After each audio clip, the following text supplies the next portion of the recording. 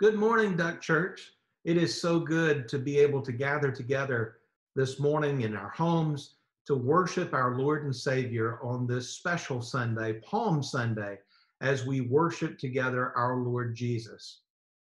I invite you to participate as much as you possibly can this morning, that you might enter into a spirit of worship and praise as together we worship Jesus Christ, our Savior, our Lord, and our friend.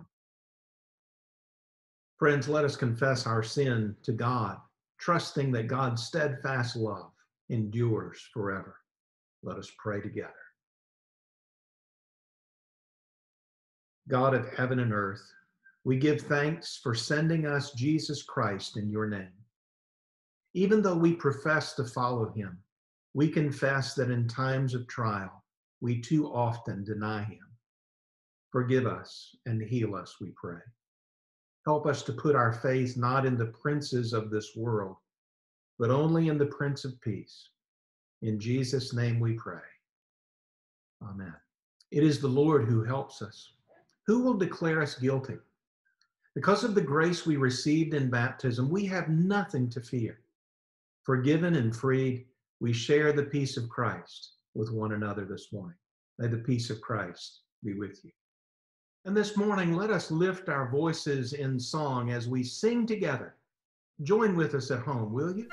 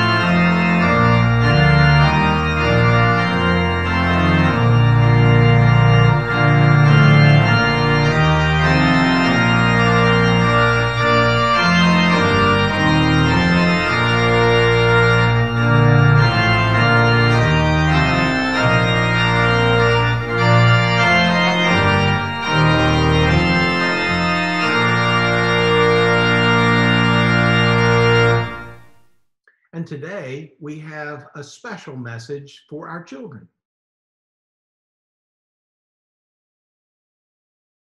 God's Story, Palm Sunday.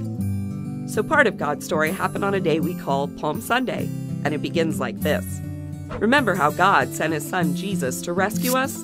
Well, not everybody believed that Jesus was really God's son and the rescuer, but the ones who did believe in him did something pretty cool on Palm Sunday. It started just like any other day for Jesus. He was heading into Jerusalem with his disciples, but before they got there, Jesus did something surprising. He stopped and sent 2 of his disciples to get a young donkey from a nearby village. He even told them exactly where the owner had last tied it up. They weren't sure why he needed the donkey, but they obeyed him. Kids, would you be willing to obey Jesus even if he asked you to do something you didn't understand? Anyway, when the disciples got back with the donkey, they threw their coats on its back like a saddle, and Jesus climbed up. Pretty soon the disciples saw why Jesus needed it.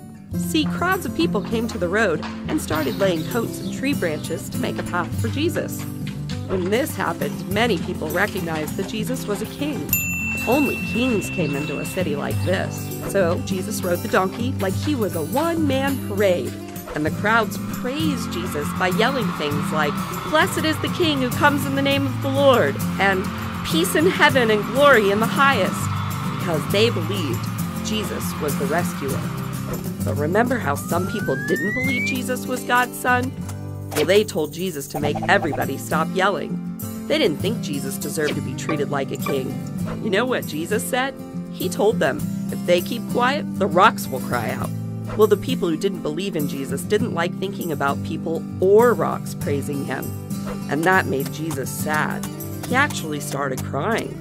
And not just crying, weeping. Here, the people were standing next to the rescuer they've been wanting and waiting for their whole lives, and they were missing it. But even though Jesus cried, Palm Sunday isn't a sad story.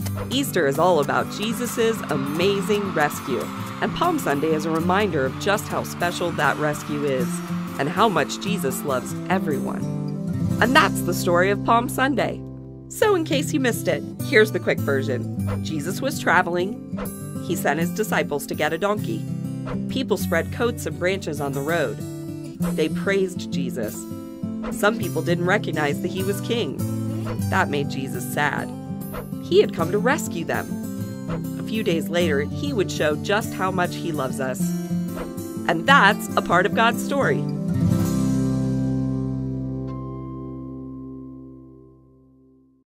And this morning, let us join our hearts and minds together as we go to God in prayer. Let us pray. Gracious God, as we enter this Holy Week, strengthen us to move beyond the festive parade of palms and to follow Jesus into the way of the cross, that united with him and all the faithful, we may one day enter through the gates of righteousness into the eternal city, the New Jerusalem, where we may praise you with Christ and the Holy Spirit forever. And now, with the confidence of the children of God, let us pray together.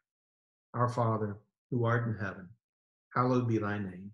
Thy kingdom come, thy will be done, on earth as it is in heaven.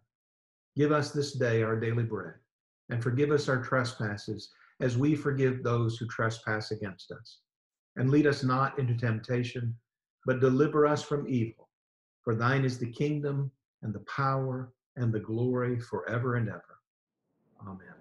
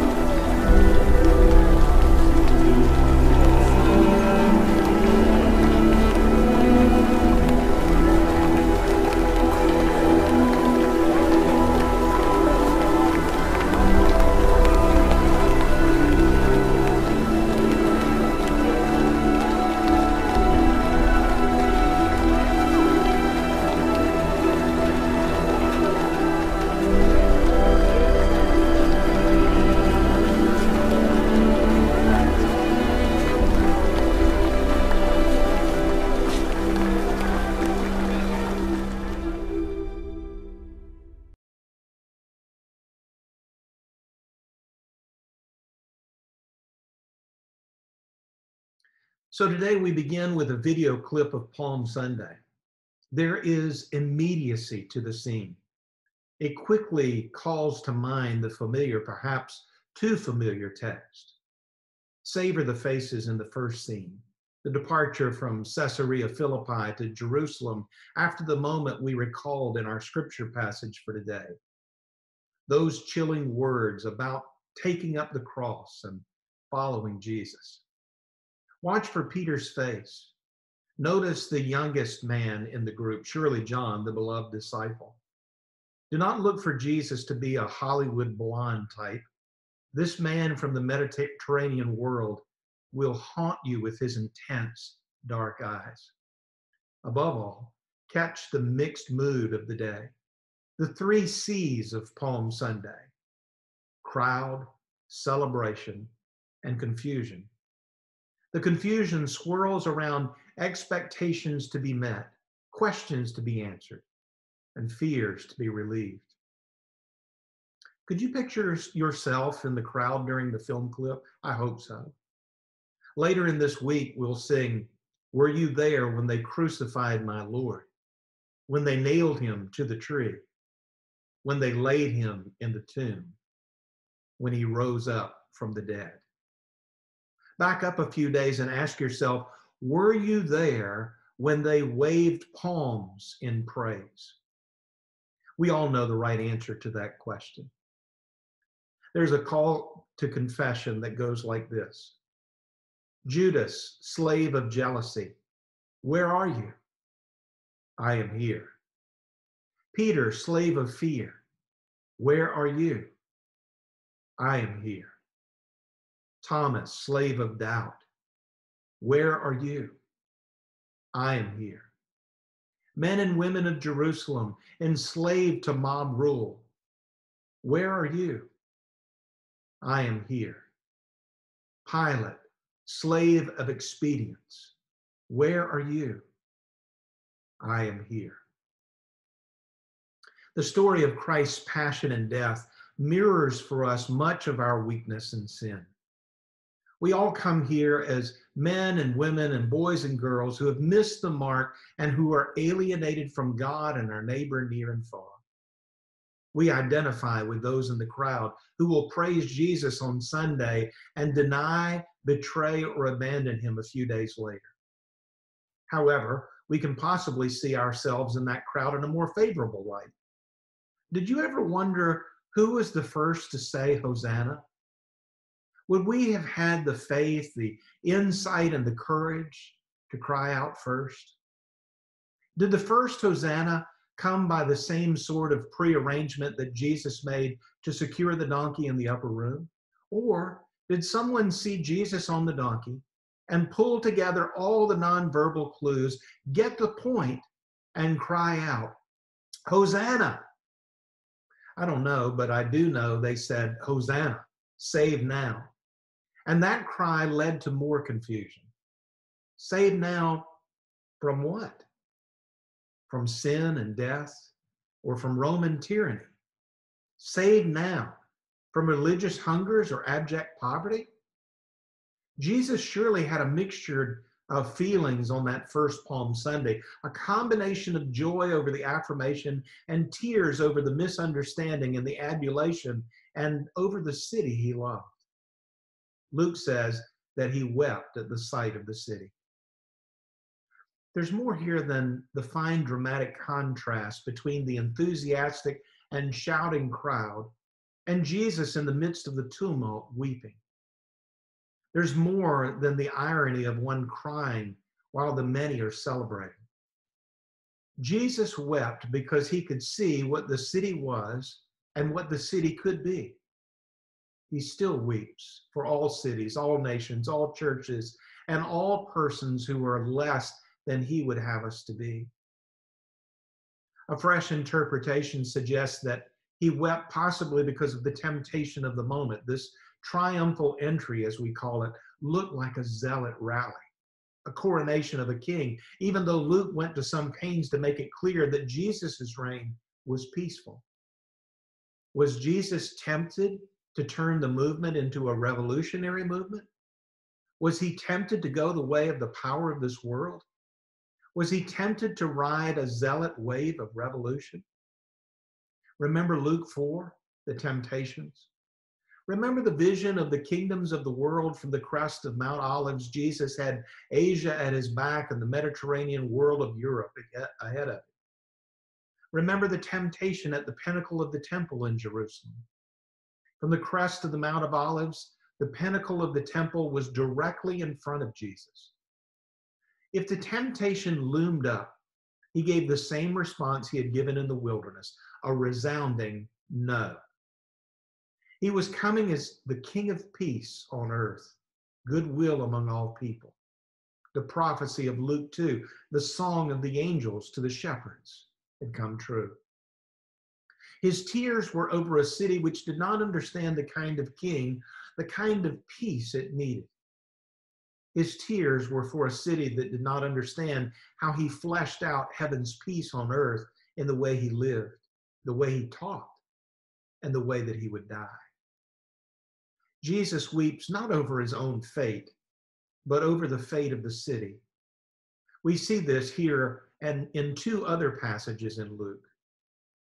In Luke 13, verses 34 and 35, we read, "Jerusalem, Jerusalem, the city that kills the prophets and stones those who are sent to it. How often have I desired to gather your children together as a hen gathers her brood under her wings, and you were not willing. See, your house is left to you. And I tell you, you will not see me until the time comes when you say, 'Blessed is the one who comes in the name of the Lord.'" And then from Luke 23, 26 through 32. As they led him away, they seized a man, Simon of Cyrene, who was coming from the country, and they laid the cross on him and made him carry it behind Jesus. A great number of the people followed him, and among them were women who were beating their breasts and wailing for him. But Jesus turned to them and said, "Daughters of Jerusalem, do not weep for me, but weep for yourselves and for your children. For surely the days are coming when they will say, 'Blessed are the barren and the wombs that never bore, and the breasts that never nursed.' Then they will begin to say to the mountains, 'Fall on us,' and to the hills, 'Cover us.' For if they do this when the wood is green, what will happen when it is dry?" And then there's the view at Duck United Methodist. All of Holy Week would echo the mixture of understanding and misunderstanding of day one, Palm Sunday. The followers of Jesus getting the point sometime, and on other occasions, tragically misunderstanding their master. We get to follow Jesus during Holy Week and try to understand all that happens to him and to us. We follow Jesus as we read our Bibles and pray. We follow him on Thursday evening as we observe a very special observance of the love feast together. We get to follow Jesus and hear his signals on Friday. I hope many will tune in for Good Friday night when we explore how Jesus entered into the darkness of that darkest of days. Then comes Easter morning, next Sunday, as we celebrate as a joyful people. My prayer is that we will experience the meaning of this week as fully as possible. You know, it's a shame to come together and worship on Palm Sunday, to sing Hosanna, loud Hosanna, and then not come back until Easter to sing Christ the Lord is risen today. It's going from mountain peak to mountain peak and not going with Jesus into the valley, into the garden, and on to the foot of the cross. Someone compared the Palm Sunday to Easter skip to a high school student opening an admissions letter from his or her first college choice and then skipping to graduation day. She would miss all the tests, term papers, and all the all-nighters. But she would also miss the friendships, the mentoring professors, the lifelong network of relationships, the maturing, the excitement, and the growth of college. Holy Week offers life's greatest growth and maturation experience for those who relive it as fully as possible with our Lord. Someone may say, "You're asking us to do a lot this week." Well, let me just say this. Where else do you have to go? When I consider what Jesus did for us these days, I believe there should be no apologies for the richness of the church's schedule. Only apologies for those who neglect it. Love so amazing, so divine, demands my soul, my life, my all. The great gifts of these days are there for us. I pray that we will receive them in their richness and in the fullness of their meaning. Meanwhile, back in the crowd, because I can't get the crowd off my mind, and to it let us return. Matthew 21 records that people asked, "Who is this?" and received the answer, "This is the prophet Jesus." Now, the common people surely would have welcomed a prophet, a voice from the common people, fearlessly naming injustice, calling the rich and the powerful to account on the basis of God's holy law. But who really wants prophets with their shoulds, oughts, and musts? What rings with prophetic courage when addressed to others quickly turns to scolding moralism and a burden of guilt heaped on us when preached to us? In Romans 7, Paul complained about the gap between what he ought to do and his ability to actually do it. If he can't pull it off, what of us? The good news is that Jesus is more than a prophet. He is the Word made flesh, God incarnate. And that is why we cheer on Palm Sunday if we understand what the stakes are. We don't need another prophet berating us. We need the presence and power of God, a direct connection to empower us for all of life's necessary shoulds, oughts, and musts. We need the direct, immediate presence of God, not petty sacrifices purchased with exact change in the right currency from the tables of the money changers. And maybe, just maybe, on that first Palm Sunday, there were some people who got it right, singing Hosanna in the highest, because they were in the presence of someone who opens up the way to God like no one before or since, someone who so perfectly and completely made God present that they knew with Jesus they could find the holiness and power for life they ached for but lacked on their own. Was Jesus crucified for being a prophet who overturned the tables of commerce? Yes. But that's only part of the reason for the crucifixion. What made everyone fear him enough to kill him was the immediacy of his presence, this direct sense of the power of God accessible to us and making us accessible to God. Scary stuff for sinners. This story helps make the point. Some students were into a Bible study on the baptism of Jesus. Their leader said, when Jesus was baptized, the heavens were open. The Greek word for open is the same word from which we get schizophrenic. It means the heavens were split, ripped open, a violet image. What separates us from God is now open. We can get to God. In Jesus, we can reach up to God and be close to God. But one young man said, no, that's not what it means. It means that when Jesus was baptized, the heavens were ripped. So now it means that God can get to us anytime God wants. Now nobody's safe. The presence and power of God is let loose in Jesus Christ. The presence and power of God from us to him and from him to us is let loose in Jesus Christ.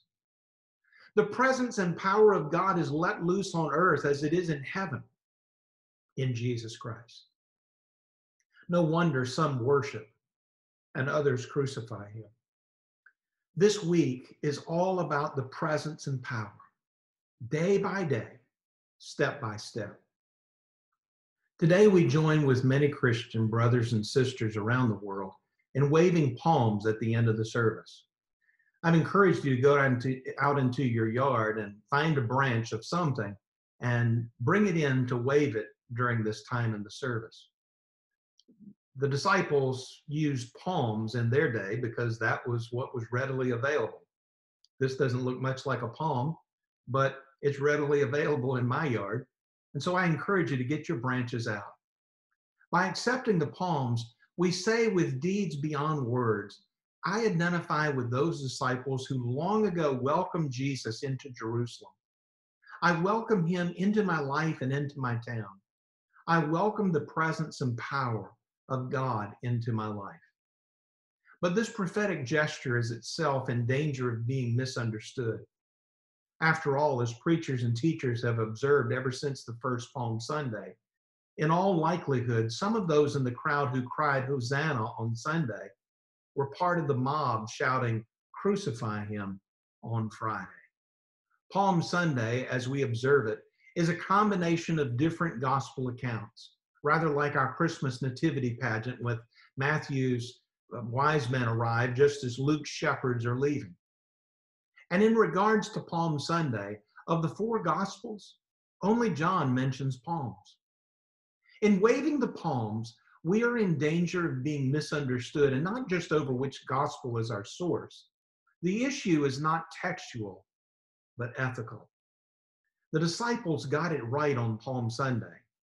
But before Passion Week was over, one had betrayed him, one had denied him, three had fallen asleep instead of keeping watch, one had forgotten about peace and reached for his sword, and all but one had run away. Because of what happened after Palm Sunday, the day is both a time of celebration of Jesus as a peaceful king and a painful reminder of coming failure.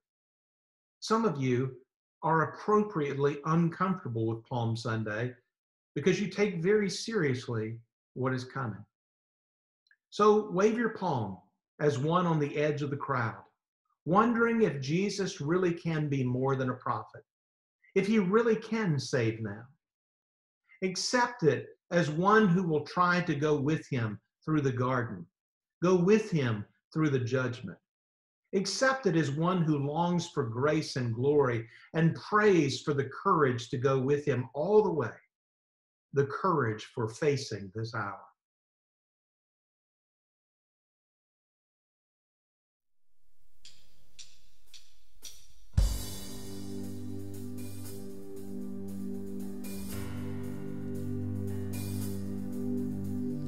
Praise is rising, eyes are turning to you. We turn to you. Hope is stirring, hearts are yearning for you. We long for you. 'Cause when we see you, we find strength to face the day.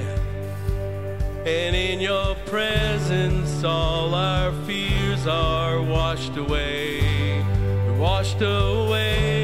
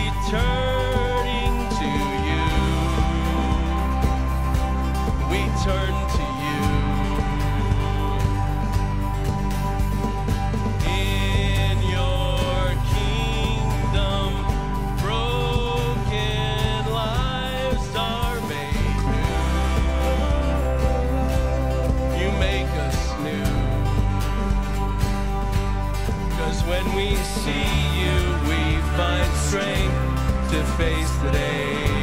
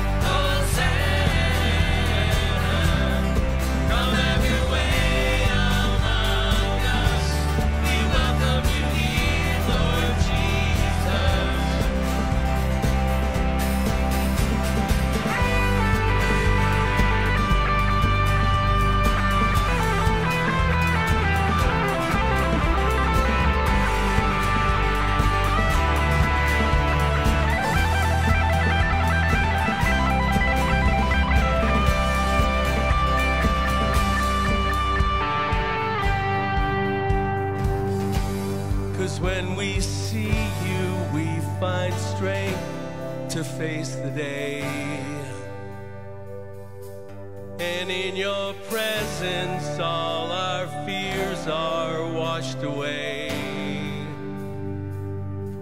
'Cause when we see you, we find strength to face the day.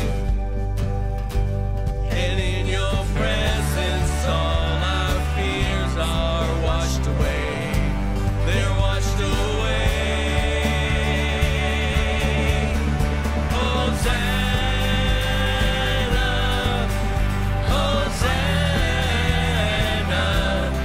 you are the God who saves us, worthy of all our praises. Hosanna, Hosanna, come have your way among us. We welcome you here, Lord Jesus. Hosanna, Hosanna, you are the God who saves us. You're worthy of all our praises. Hosanna, Hosanna, come have your way among us. We welcome you here, Lord Jesus. Hosanna, Hosanna, Hosanna, Hosanna.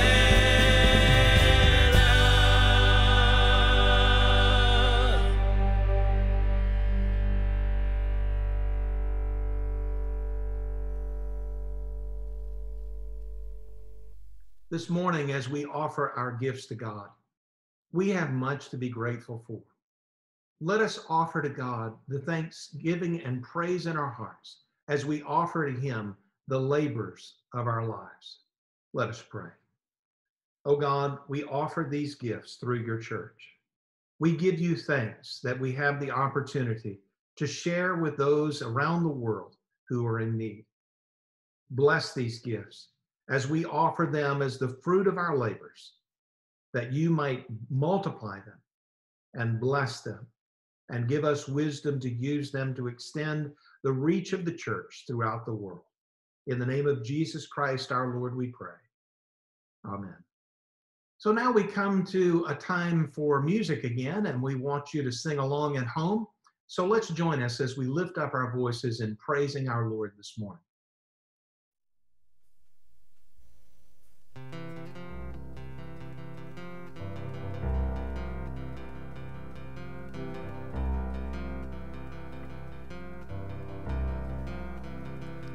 It's not my life to live.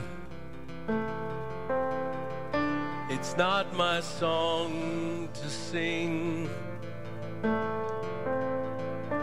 All I have is His for all eternity.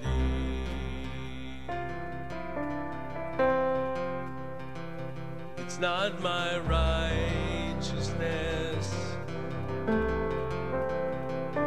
It's not my faithfulness.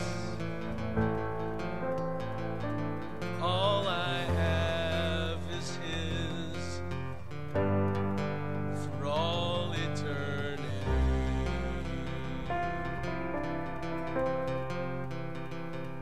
We will crown Him King of glory.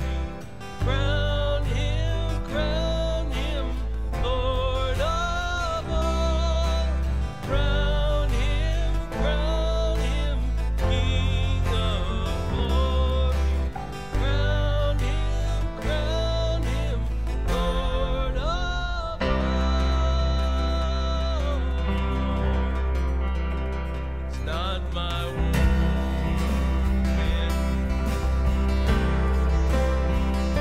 it's not my weight to bear. his mighty hand. He won the victory. He won the victory. We will crown him, King of glory. Crown him, Lord of all. Crown him, King of glory. Crown him, Lord of all. It's not my blood, but his that stands in my defense. But oh, what love is this that won the victory. He won the victory. We will crown him, King of glory. Crown him, Lord of all. Crown him, King of glory. Crown him, Lord of all. Crown him, Lord of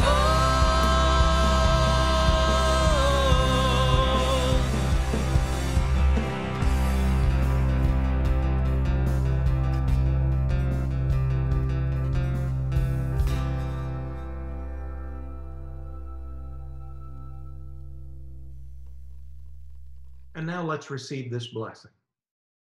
Live in peace, trusting in Christ's promise that we will be with him in paradise. And may you know the love of Christ, the mercy of the Father, and the fire of the Spirit as you go with the one God who is Father of us all. Amen.